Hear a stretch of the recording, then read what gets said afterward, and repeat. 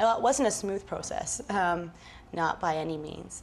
The mental health system, I think, in a lot of ways, makes it really difficult to get people help unless you get police involved a lot of the times. If they're displaying signs that are aggressive or something that's making you uncomfortable, and you try to drop him off at the hospital, they'll usually just let him go.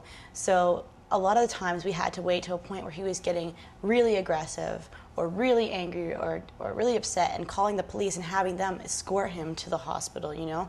So it was never under terms that were that pleasant, especially in the first, I'd say first 5 years were like the most challenging. Well, the voices subsided for a long time with the clozapine. But recently, maybe about like 2 or 3 months ago, I had a bit of a relapse. And the voices came in even stronger than ever, you know, and just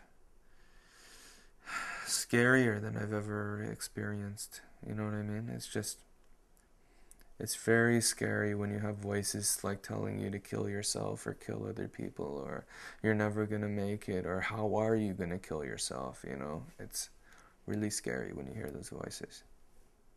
It does seem completely bleak when you're going through it. There's absolutely no doubt about that.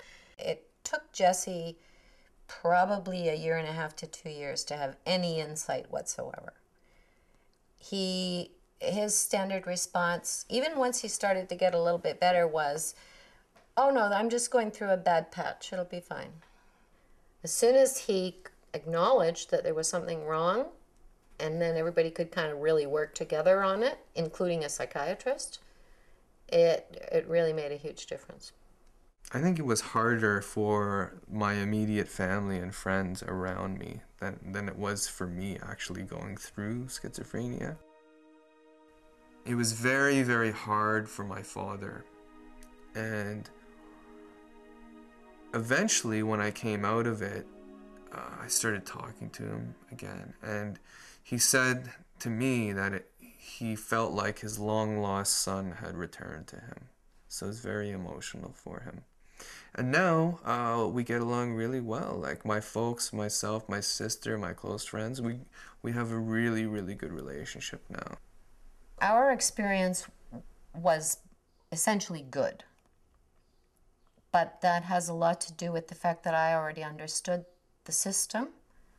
And also, when it came to having a hearing about whether or not Jesse was going to be remaining at the Clark, obviously, as a lawyer, I was in a lot better shape than a lot of parents would be. Families from other origins, and by meaning maybe different cultures, different languages, different understandings of even mental health and what that is.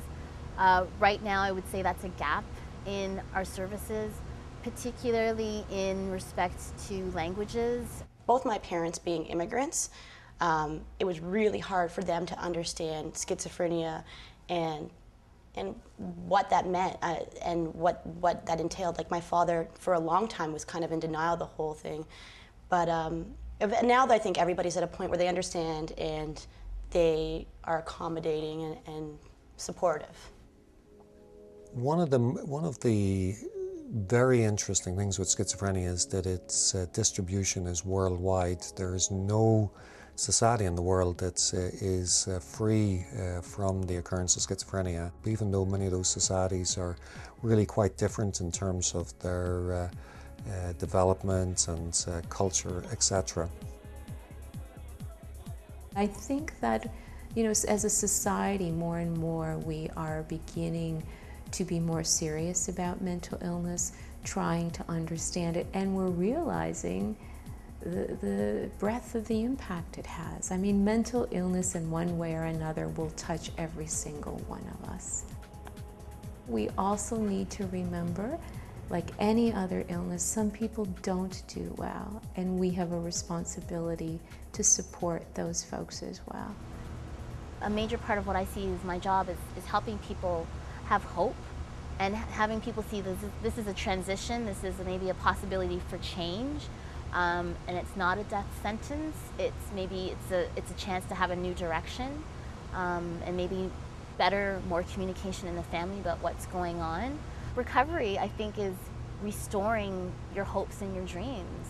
It's seeing yourself as not just not an illness. You're just not schizophrenia. You're not just psychosis. You're other things. You may be a brother or a sister. You may be an artist. You may be a singer. You may be a mathematician. You may be anything. And it's helping people to realize that they have different parts of themselves, and helping encourage them to bring those parts out, and not having the diagnosis being the overall definition and end all and be all of who that person is. One of the roles the Schizophrenia Society of Ontario has to play, and will always play, is to change the way that people think about this illness, and to make sure we have the facts, and to make sure that we understand this. Because 1 in 100 people are affected by schizophrenia. Those are huge numbers. I've certainly changed from when I said it was a death sentence and then I said it was a life sentence. Definitely. I still, Jesse, I feel badly because I think Jesse is missing a big chunk of his life. But yes, I mean, he has minor deficits now, but you know, he's great. I'm going to continue on with the peer support. I want to get my black belt. I have a brown belt right now, so I want to get my black belt. I would like to travel to India and Japan. I'd like to have a family in the future, you know. A lot of people with mental illnesses worry about having kids because their illness might be passed down. But I figure that if I can deal with it, hopefully my children will be able to deal with it as well if they have schizophrenia. What I would say to families that have a family member going through this is that, you know, the person can get back on track, right? Just be patient, be caring, be loving, and, you know, your family member, your loved one, could very well make a recovery and get back to a normal life.